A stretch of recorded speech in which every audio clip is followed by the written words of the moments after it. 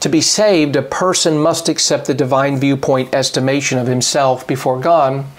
You see, having a true estimation of who we are and of reality itself only comes from the Bible. It only comes from the written Word of God. Otherwise, we are operating on human viewpoint. That is, we are framing life only from the human perspective. But you see, the Bible gives us insights into realities that we could never know except that God has spoken. And what He has spoken, again, has been inscripturated, and it reveals things to us. Genesis 1:1 tells us, Bereshit bara Elohim et hashamayim va'et ha'aretz. In the beginning, God created the heavens and the earth. God created it. And so everything came into being because God spoke and brought it into being. This is the infinite personal creator God who brought these things. And in 6 days, He formed the earth. And these are 24-hour days. There was morning and there was evening. And then there's the use of Hebrew numerals.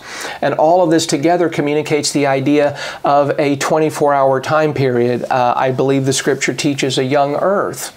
That God created everything in a state of maturity. That He created the universe and He stretched out the light such that when God created Adam, on the sixth day, and you can read about this in Genesis 1, Genesis 2, that when Adam looked into the sky, he saw the light being transmitted from these stars because God had stretched out the light such that it was visible to the human eye. God created everything within a state of maturity. He created trees that were fully developed and bearing fruit. God created all the animals fully mature.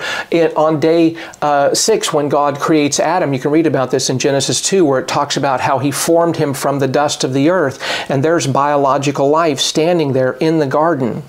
And then God, in theophanic form, stands in front of Adam and breathes into his nostrils the breath of life, the neshama chayim. And Adam takes that breath. And at that moment, the text tells us that he becomes a living soul, a nephesh, that there is an immaterial part that has been infused into the biological life that is Adam. And God downloaded language into the mind of Adam such that Adam could immediately have communication with God.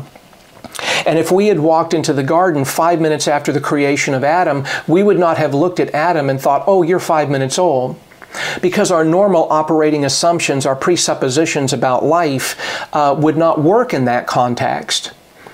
And so when I look at another human being, my presuppositions tell me, oh, you have a mother and father.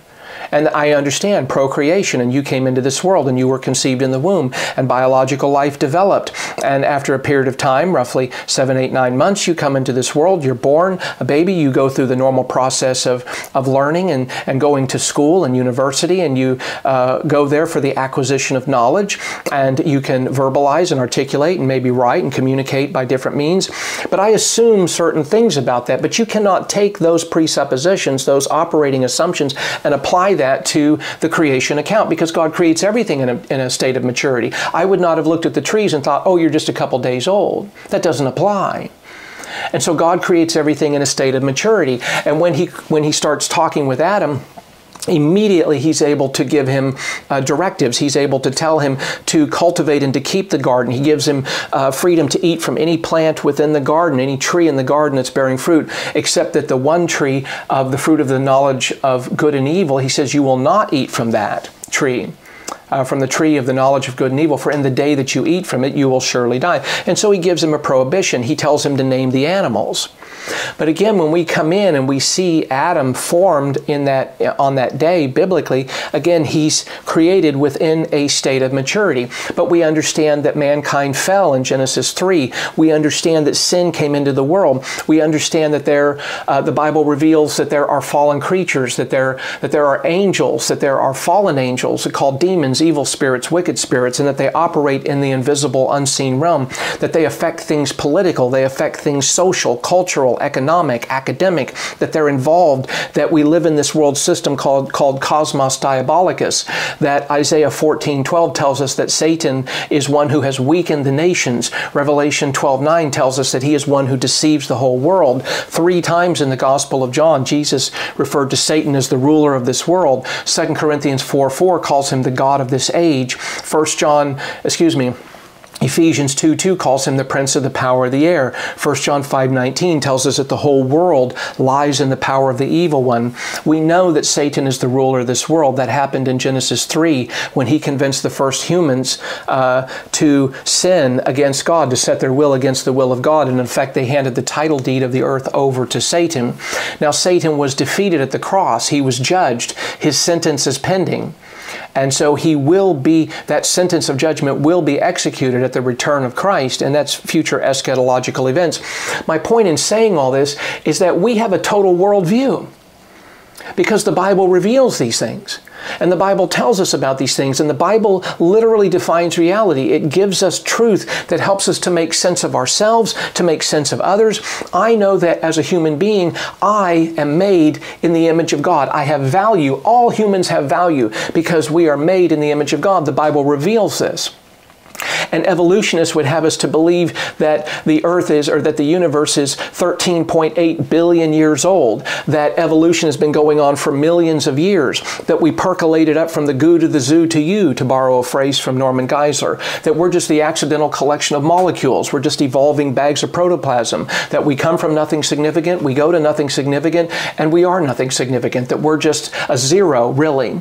And there's nothing of value to us because there's no purpose from the evolutionary worldview as to why we even exist. And there's no greater value for us than a rock, a tree, or anything on the planet. We're just an accident. And that would be the evolutionary view. But the Bible says that we are made in the image of God. Now, because of sin, the image is effaced but not erased. But we still are made in the image of God, and mankind has value because of that. And so it literally shifts our whole worldview and tells us to know these things. The Bible also gives us directives. It tells us to love our enemies, to pray for those who persecute us, to pray for one another, to love one another, to encourage one another, to edify, to build up, koidomai, to build up one another. And so we are given these directives to do certain things. But again, the Bible literally defines this for us.